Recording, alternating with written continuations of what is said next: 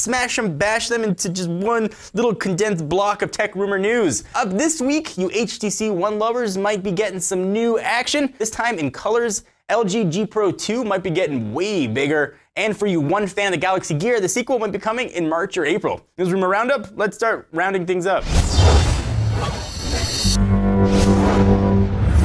The HTC One, I've said it over like a broken record, was my favorite phone of 2013. And being in the tech world, what was your favorite then gets outdated and old and new things come, and it looks like the successor to the HTC One, codenamed the M8, is coming very soon, but it's not going to be coming in the boring silver color that the original launched in. Supposedly, it's going to get 4 different variants. So the story goes like this. Very well-respected XDA producer and moderator Shen Yi believes the device is going to come in a variety of delicious flavors, much like Skittles. The hex code provided by Yi include red, dark gray, blue, and silver. This makes it quite nice for those early adopters. When the HTC One first launched, you could only get it in silver. And then black came, and you're like, hey, that's kind of nice. And then there was a blue version, a red version, a rose gold, a legit gold phone, and all kinds of other options. And the folks that might have wanted some spice of variety were left out. So if you're looking to be an early adopter of the next HTC One or the HTC 2 or the M8, whatever you decide to call it, you'll be able to get it in a variety of colors. I'm thinking the blue one sounds pretty sweet. So LG confirmed on Monday the successor to last year's Optimus G Pro would show its big shiny face sometime in February, March.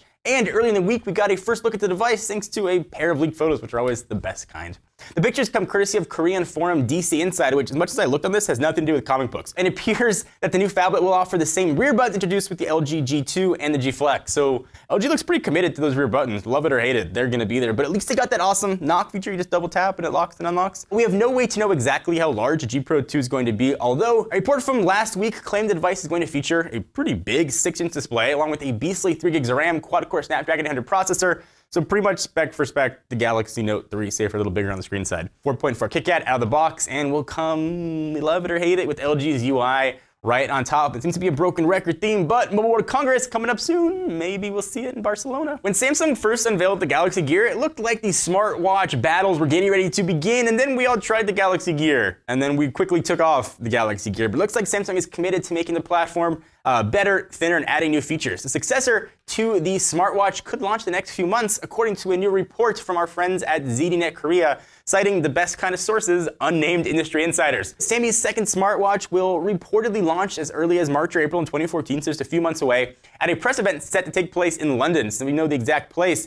And it's the same place that supposedly we're going to see the Galaxy S5 announcement, so perhaps we're looking at just some synergy or 2 separate press events, because Samsung does like to do those. So according to ZDNet, the device will feature a curved screen using the same flexible OLED display found in the Galaxy Round or LG's G Flex, which is kind of cool. It makes sense for a watch to sort of contour to your wrist. The new Galaxy Gear will also feature its new design to match its curvy, sexy screen. So I have high expectations. I've been using smartwatches for a little while now. I'm currently rocking the Pebble. Of course, we tried to talk for a while, so I'm optimistic that perhaps this next gen from Samsung might be pretty awesome. Let me step aside, exit off for a minute to thank our friends and sponsors at Netflix. At this point, saying Netflix is like saying Kleenex. It's a brand, but you know exactly what they do. It's ubiquitous with the actual product itself. They're the best streaming option out there. You can watch TV shows and movies, including pretty awesome original content.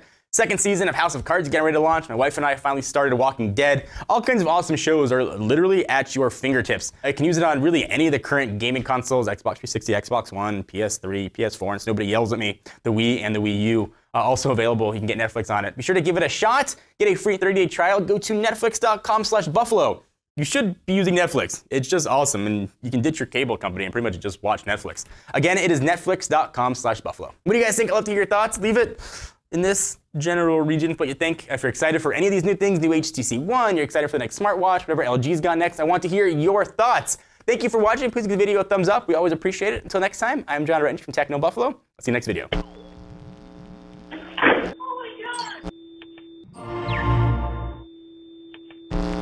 What's up, everyone? John here. Just wanted to let you know that if you liked what you just saw, we've got 2 other shows that go live every single week. Ask the Buffalo, where our very own Ashley Escada answers your burning gadget questions, and Rettinger's Rants, where, quite obviously, I go off on things that bug me across consumer tech. If you want to see me get super red-faced and mad, you should click the text below that says subscribe and check out our other shows by clicking right over here. I'll see you guys next time.